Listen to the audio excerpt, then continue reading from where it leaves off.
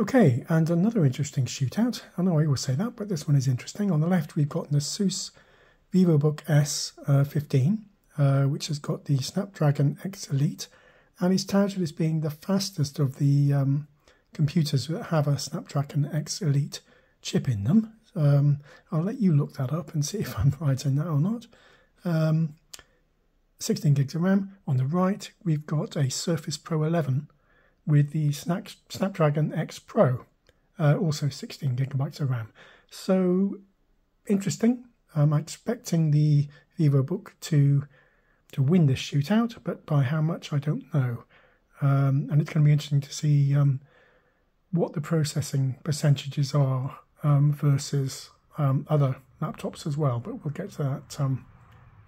Excuse me. We'll get to that later on.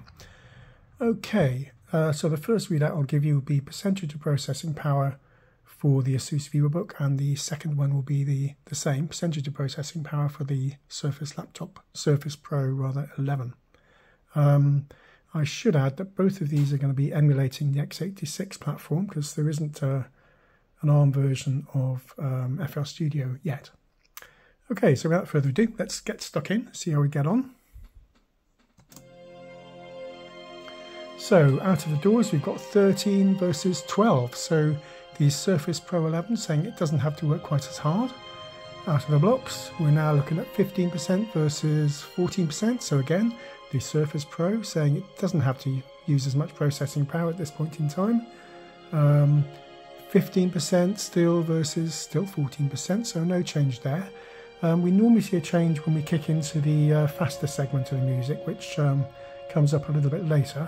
But there's normally a little bit more change in this. They're pretty much even Stevens at the moment, 14% versus 15%, 14%. It's jumping around. They're both on 14% as I'm speaking now. So even Stevens at this point. Not unusual because at this stage we're not having to use an awful lot of processing power. I should just flick on. I don't think it's going to make too much difference on the screen refreshing, but it's always nice to see that pointer move. So we're getting into the faster section now. We're looking at 22% versus 21%, 22% versus 21%, 21% versus 21%, so still even Stevens, and they're kicked off now. 26% versus 26%, 27% versus 27%, 28% versus 27%. Very interesting. 27% versus 27%. Now, I think we're looking at even Stevens, and I suspect that it's because the part of the Snapdragon X chip that does the emulation is probably spec'd exactly the same as far as these two machines are concerned. So they should be running pretty much even Stevens. 28% versus 26% there. 30% versus 29%. The Surface Pro 11 actually just marginally ahead, I'd say, having to use slightly less processing power. But as I say, very little in it.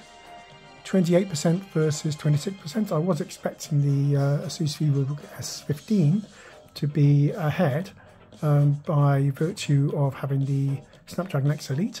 But obviously, in this particular test, it makes no difference. And I suspect, with that being a system on a chip, the part of the system that is doing this emulation is exactly the same.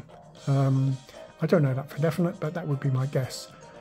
28% now versus 28%, so even Stevens. Let's call it a day there. Hope you've enjoyed that. If you have, give it a like. If you want to see more videos like this, then please subscribe. Thank you very much. Bye-bye.